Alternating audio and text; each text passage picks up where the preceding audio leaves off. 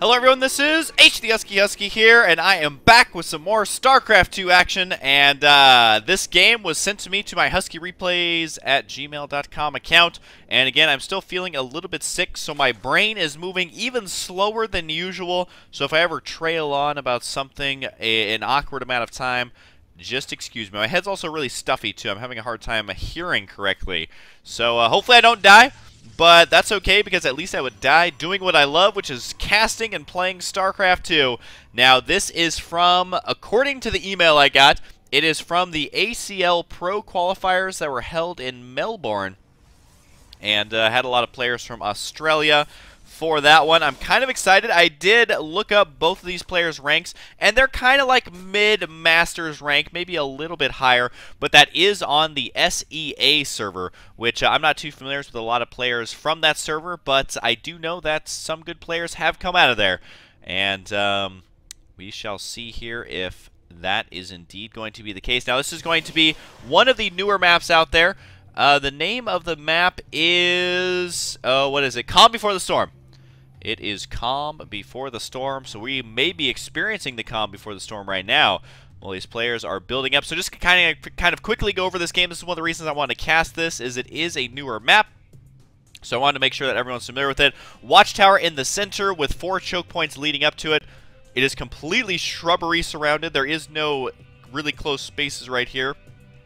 Usually, you know, on a watchtower, you'll see grass further around the edges, but rather this one is right on top. There's only one watchtower on the map. There is going to be a base inside of your main. This is a full operational base. There is 8 mineral patches here.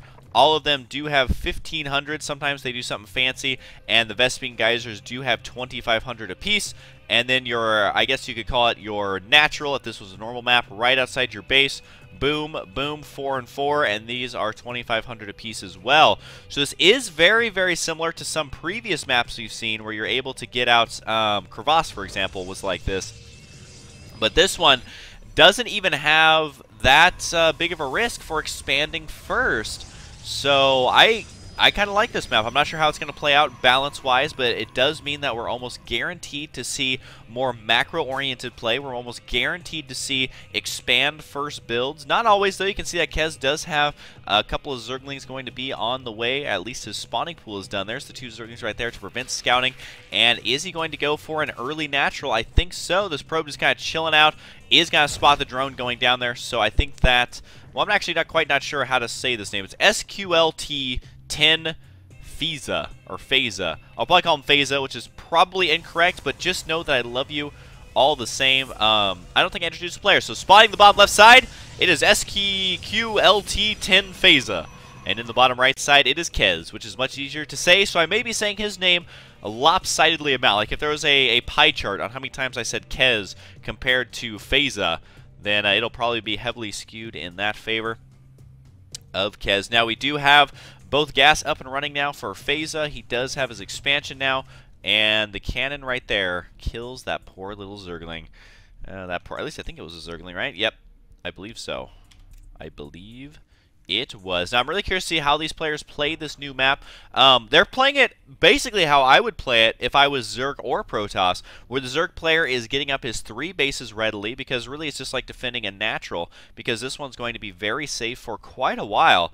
And I'm getting an early expand as Protoss. I would absolutely do on this map. Double gas going to be going down there fairly early as well. And simply put, it's super easy to defend there. You don't have to worry about getting lots of cannons. You don't have to get your buildings positioned perfectly. You don't have to throw down any extra buildings. Don't even really have to hide your buildings all that much. Just put them in the center, or judging by the spawns, you could probably hide them in your basins, or in this expansion inside the main as well. So I do think that we are going to be seeing a macro game here, which I get all giddy and excited about, just because so much different stuff can happen. Look at how many creep tumors it does take to connect these. We do have 1, 2, and 3.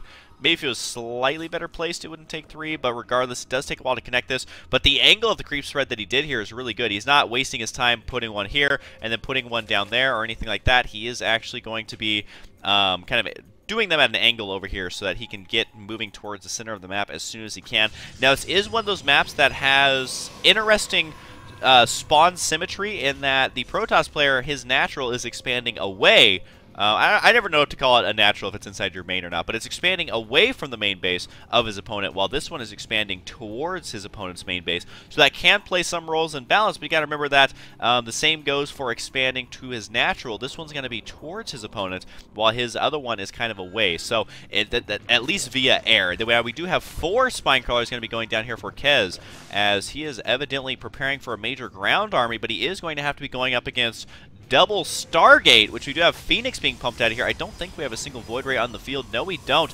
This very well could be Masked Phoenix, which is always a fun build to go as Protoss. That's a build I recommend going if you want to have fun. Not really the best build to end up learning the game, because you'll be so focused on microing the Phoenix that you won't be working on your macro, you won't have good unit composition. But at the high level of play, Masked Phoenix can be good. Plus, on a map like this, maybe it's something that will pay off.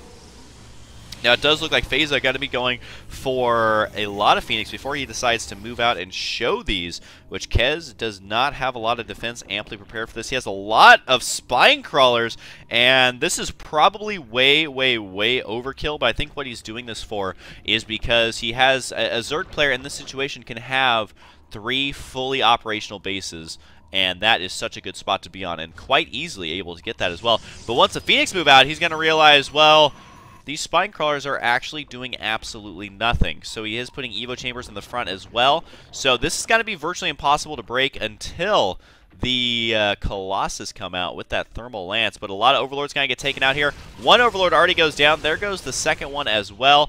And there we go. Finishes that Overlord off. Is going to have to make a lot of Overlords as well as a lot of Spore Crawlers. These units are going to be so vulnerable to these Spore Crawlers. Or not the Spore Crawlers, excuse me, the Phoenix. Our Zerg player has been droning fairly hard. You just got to remember he has invested a lot in these spine crawlers. I would say way too much, but we'll see if that ends up paying off or not in the later stages of the game. But for now, we are going to be seeing a lot of workers going down as well as a lot of Overlords. Probably wants to pick up as many drones as he can as quickly as he can, which is kind of frustrating to try and do when you're just hovering over their mineral line, because the Phoenix actually get in the way of your own Graviton Beam. Graviton Beam? Yeah. Graviton Beam. And we do have more Overlords going to be going down. This is so frustrating for Kez, but you got to remember that when your opponent goes this many Phoenix, you can afford to lose quite a bit, although I don't know about this much. This is going to be a lot of Overlords. We do have Infestors on the way, or at least the Pathogen Glands, to be able to fungal growth all these Phoenix, which can be really devastating. The Queens do go down, but at the cost of 1 or 2 Phoenix here. What is this Phoenix doing? Apparently staying a little bit too long.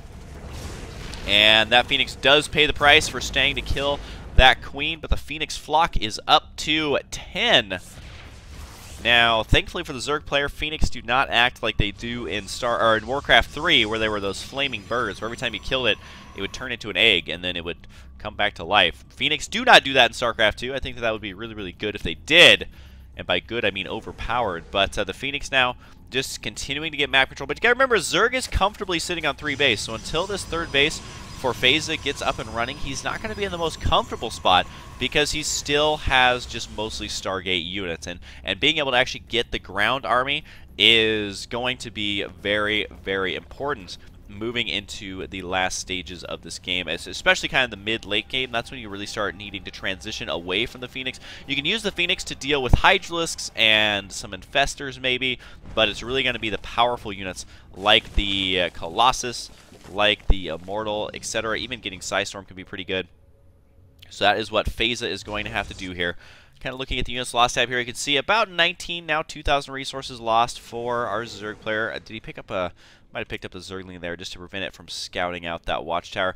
And these random Overlords placed around the map may get taken out. It's almost as if these Phoenix have their binoculars on trying to spot them. Does it spot that Overlord? It's so close. There's Overlords really on both sides. I'd be surprised if one of them didn't go down. But the Phoenix are going to be chilling out over here. Creep spread pretty okay from Kez. I mean, it's not the best, but definitely not going to be the worst here. And the army composition starting to shape up here for Phasa as he's beginning to get that more standard Protoss army. Double robotics facility here is something that I really like doing as Zerg, or as Protoss. Man, I'm telling you, being sick. I'm blaming it on being sick. But getting that double robotics for double Colossus production before your opponent has a Spire, that is something that is so good, although this is a lot of Infestors. Maybe way overkill on the Spore Crawlers as well. But the supplies are still favoring Protoss, which is not usually an ideal situation for a Zerg. But one thing that can change the tide of this battle is fungals on those Phoenix. Yes, they are fast, but they are small and clump up quite heavily, which means that you can kill them off very, very rapidly and kind of even out that supply. Now, are these Phoenix going to pick up the Zerglings? They decide, no, not worth it to go ahead and use that energy, although I actually think that it may be worth it to use that energy just because they have so much now and there's really nowhere. What is that sound? Oh, that's the garbage disposal. Our neighbor's using garbage disposal. It's like, oh god, my house is getting eaten by a giant transformer. Nope, just a garbage disposal. False alarm.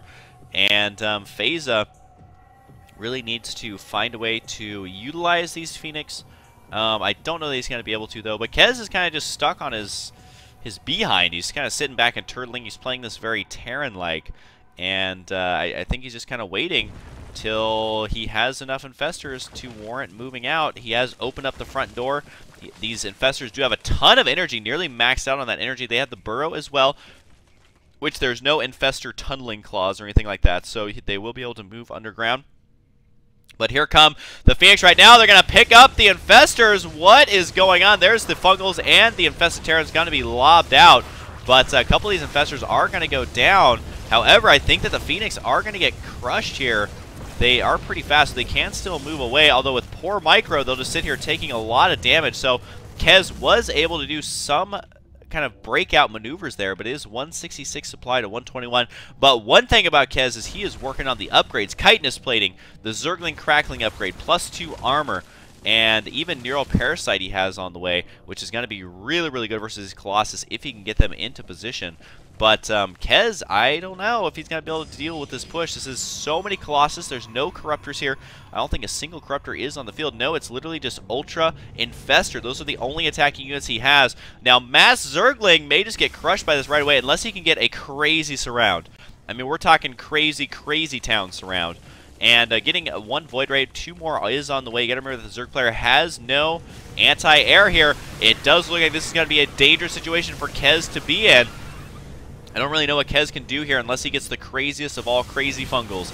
We are about to find out, though, as the Spine Crawlers are slowly getting taken out. He's going to have to find a way to deal with this. He is going to go for it. Now, he only has a couple Ultras, but the fungals are pretty good. They do get picked up by the Phoenix.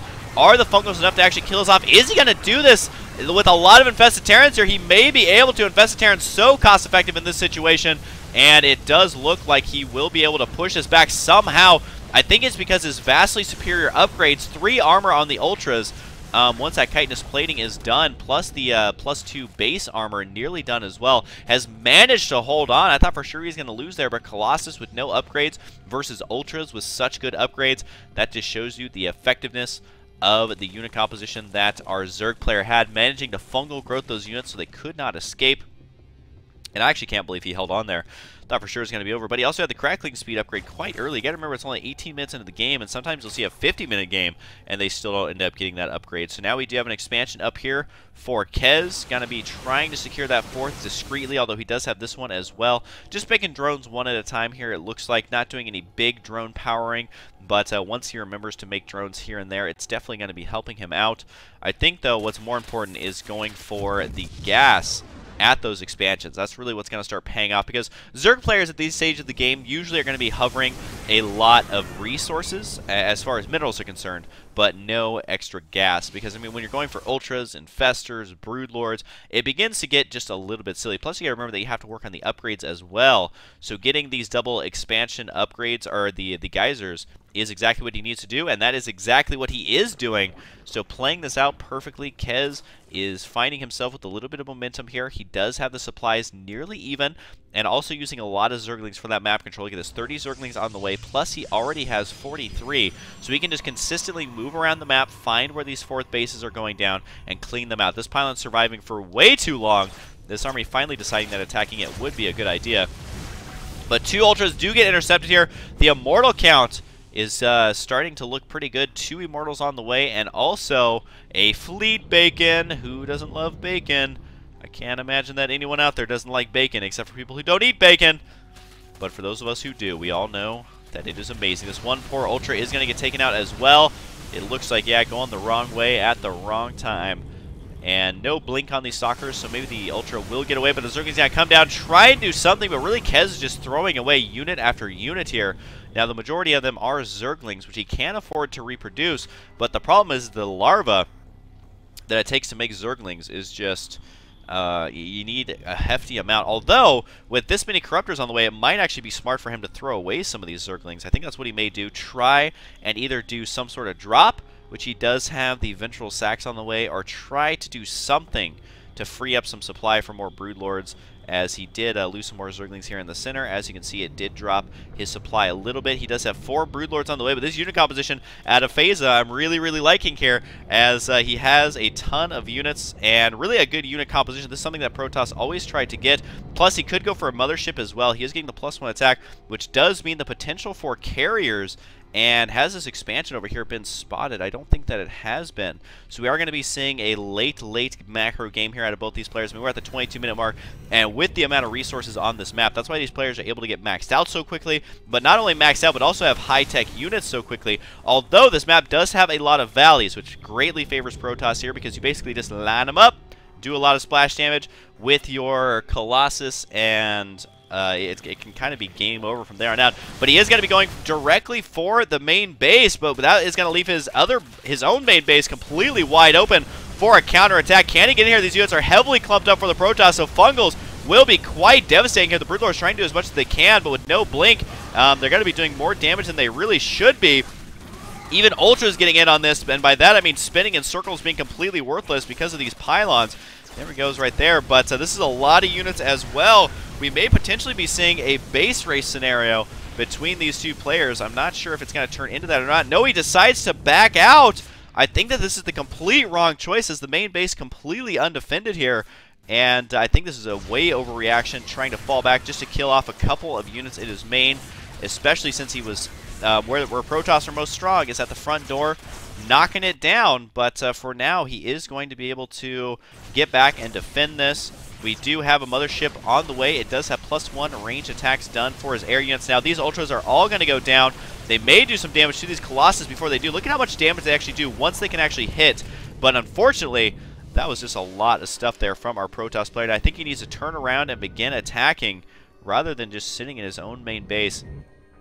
A slight overreaction there, I would say. I think just bringing back the Void Rays would have been the correct choice there, but no Zealot charge yet.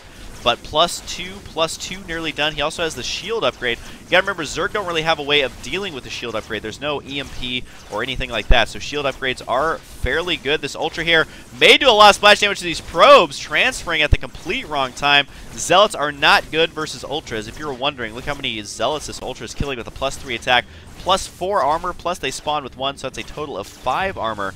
And I think that our Protoss player may have dilly-dallied around for a little too long, in that he's trying to clean up these counterattacks with these Ultras and such, but I think he just needs to go for the death blow. But I think our Zerg player may have held on just barely long enough, as he is going to be moving out. But we still do have a pretty close game, as the supplies are virtually identical, but this Protoss Death Ball is something that can be very difficult to deal with. The upgrade's still not the best for our Protoss army, and Neural Parasite actually going to be used in this battle, but not for very long. I don't think that actually did the damage it needed to. Nice Fungals there to soften the army, but with those shield upgrades, I don't know that the Fungals are going to be doing enough here, as they can just regenerate all that HP. Once again, it is 156 supply to 118. 26 minutes into a game, man. Not often enough do we get to see games like this. It does look like Protoss can be moving forward. He has Blink now, but no Zealot Legs quite yet. Zealot Legs, a very good upgrade, but his army is susceptible to Fungals. He does have everything on one hotkey here, so he needs to be extremely careful. The Mothership slowly moving her way out across the map, but he is going to be killing off the Zerg player's base. This might be it for Kez, as he doesn't have all that much. He is making 8 Infestors, but where are those Infestors actually going to pop? It looks like some of them will be up here, but where are the majority of his units? He doesn't actually have that much. Even a Mothership getting in on this now, as it has made it all the way across the map. Although, I do want to mention that Kez has mining bases, while our Protoss player only has the one, and is actually long-distance mining down here, trying to kill off the rocks with the Void Ray here fairly soon. Oh, these poor Infestors. They should fungal while they still can. They were so young. young and restless as they do get taken out there. And our Zerg player trying to muster up as many forces as he can. He's remaking his lair, spawning pool on the way.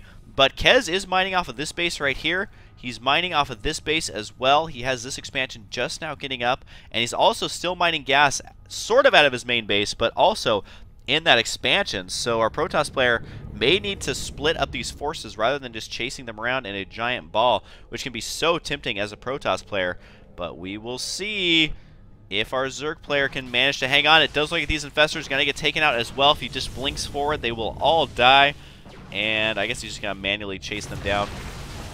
There's a blink right there, finishing that one off. Lair tech is now done, but this is not looking good for Kez. He is moving in with the infestors here, though, and he could throw down a lot of infested Terran and actually begin evening this out. There's a Broodlord over here as well, random Broodlord attacking this expansion, and the Protoss army is so slow that since he's not back here to defend, this could be doing a lot of damage. Just needs to throw out all the infested Terrans, use all of his energy, dump it immediately, but one infestor does go down with near full energy. Another one got to go down as well. There's the Neural Parasites, but where's the infested Terrans? There they are, just lobbing out 3 measly infested Terrans before reinforcing Zerglings get here. This expansion getting taken out, but once again the Protoss is moving out with this entire army, which I think is still not the right choice. He needs to split up this army desperately. Now, if you look at the army size tab, it is 140 to 47, so the Zerg player going to be relying on guerrilla warfare tactics here. He's still long distance mining. All of his larvae are dying. Oh, the humanity. And at this point, I mean, if our Protoss player keeps splitting up like this, maybe the Zerg player can get back in this if he uses his infestors correctly. One fungal right there could do lots of damage. No, he decides to go for the infested Terrans. The fungal kind of whiffs a little bit, not getting as many units as he possibly could. The mothership does have full energy, and the army is now getting regrouped here. Our Zerg player trying to hang on as best as he possibly can, throwing down spine crawlers as desperately as possible, but he just has no tech right now. Only the base that he has is in the right side, but since this Nexus has gone down, look at this, Protoss, 0 income.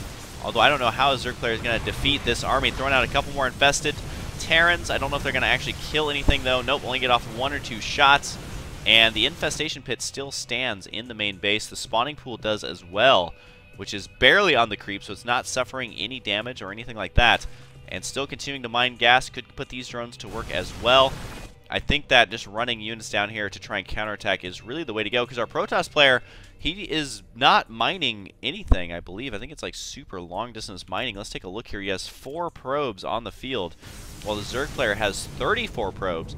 And that means that he can just keep replenishing this army, but can he actually get out enough units here? So far, the Protoss has not allowed him to muster up the army that he needs. But anything can happen here. Oh, losing a couple infestors here and there, which is not a good situation to be in. This infestor looks like he's dangerously going to be following this army for a second. Not the best choice. Oh, these poor drones. Could he throw away any more forces here? Ouch, ouch, ouch, ouch, ouch. He needs to hang on as long as he can to try and get out these units. It is 62 supply to 139. I'm wondering if it is even possible to come back at this point. Oh, dear. This is like the worst rally point of all time. This is like a cheesy B horror flick where they're just literally running into their own deaths, even though it's so obvious that they shouldn't be going that way. So Kez, I don't know, I think he's going to be running out of steam, as he is going to be losing a lot of his production capabilities as well. It looks like he may try to mass expand, but he is going to be counterattacking here. He does have the infested Terrans down here now. These are the 3 infested Terrans from before, although there is an observer here, so the Zealots could go to town on these infestors. If he actually manages to focus them down, that would be really, really huge. Needs to run towards the infested Terrans.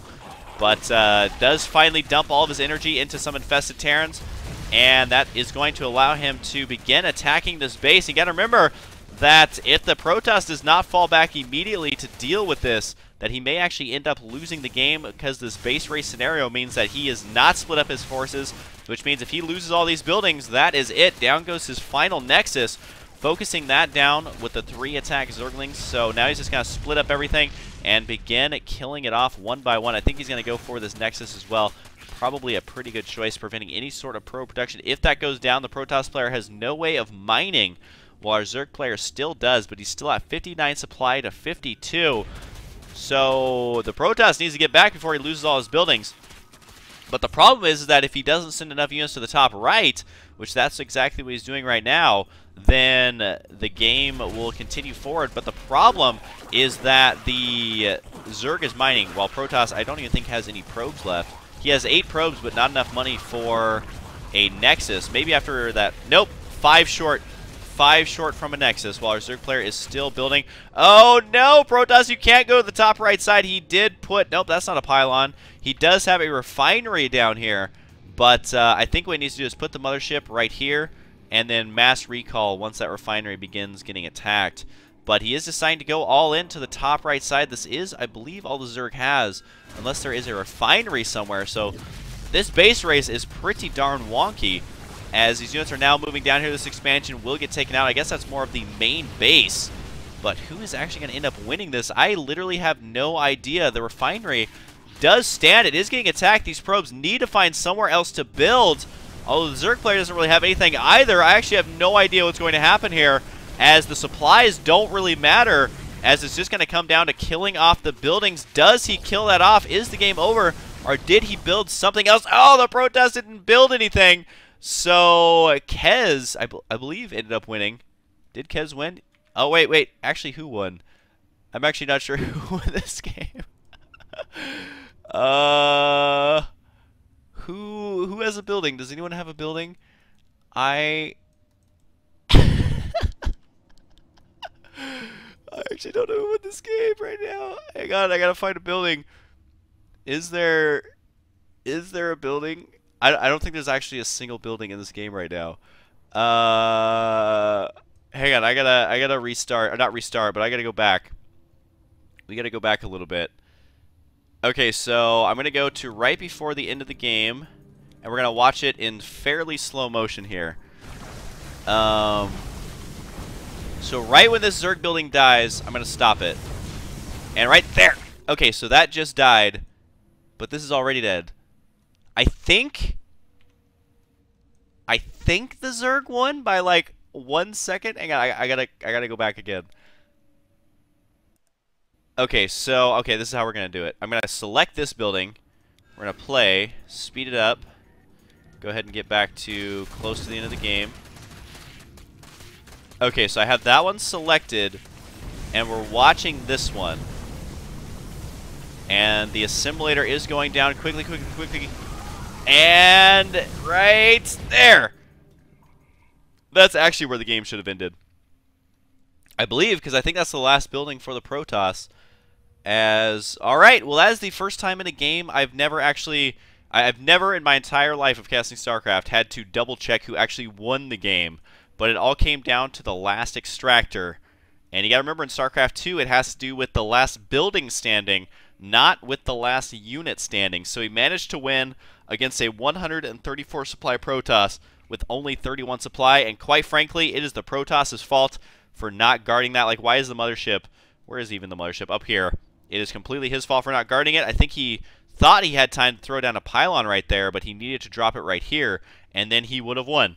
So I guess live and learn, and there's always something new in StarCraft 2, as I have never seen a game where it was almost a tie based on killing each other at the exact same second. So, crazy stuff. Thank you guys for sending this to huskyreplays@gmail.com. Please keep the epic replays coming so I have to spend less time searching through replays and more time casting replays. So I hope you guys enjoyed, and I'll see you guys next time.